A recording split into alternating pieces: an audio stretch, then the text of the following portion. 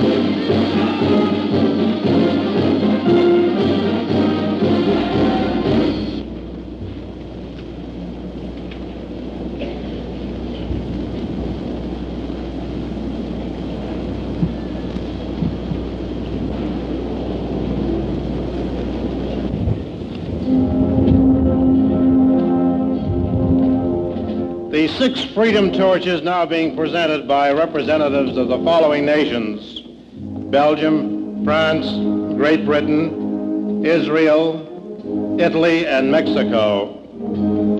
This portion of these ceremonies pays tribute to all veterans here and abroad and emphasizes the desire for peace shared by the peoples of the world and the dedication of free nations to that goal.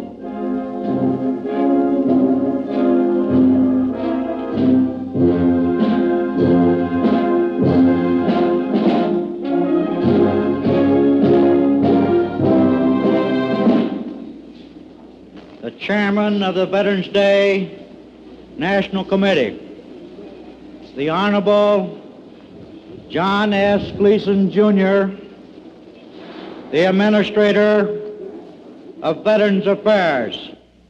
Mr. Administrator.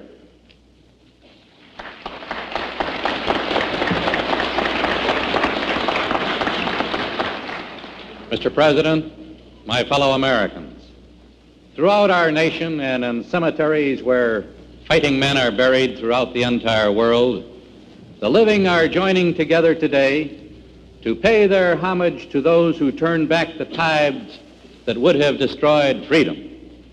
But we must remember that Veterans Day is not solely a day to honor sacrifices made by our honored dead in past wars, for it is also a day to honor the living men who fought for freedom and who joined together in working for a more prosperous America and a more peaceful world. David M. Shoup, the American, and my friend, General Shoup.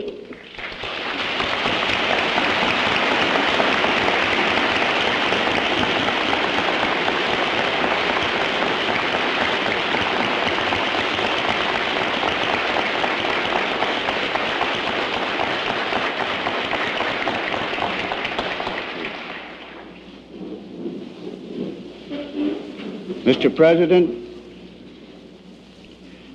Americans and friends of Americans, these hallowed graves in this national cemetery are but mute and constant reminders that there are countless American graves throughout the world, on land and beneath the seas.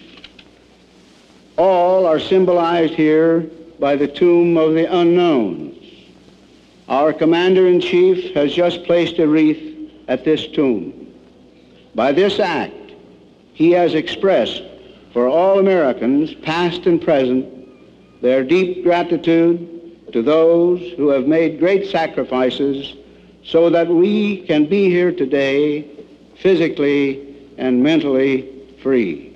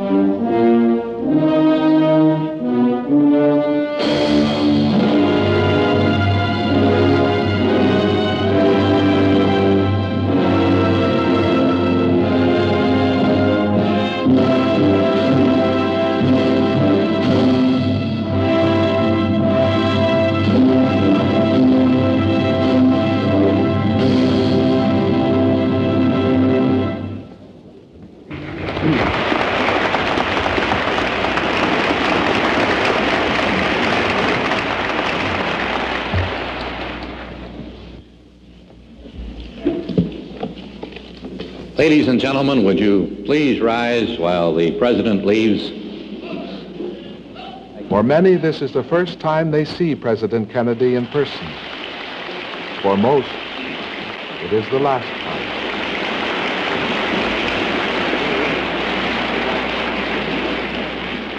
Would you be seated, please?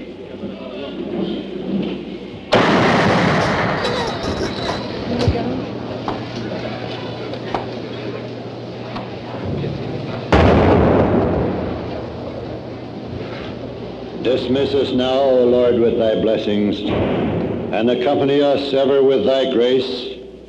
Grant that what hath been said with our lips, we may believe in our hearts, and that which we believe in our hearts we may practice in our lives, to thine everlasting glory. Amen.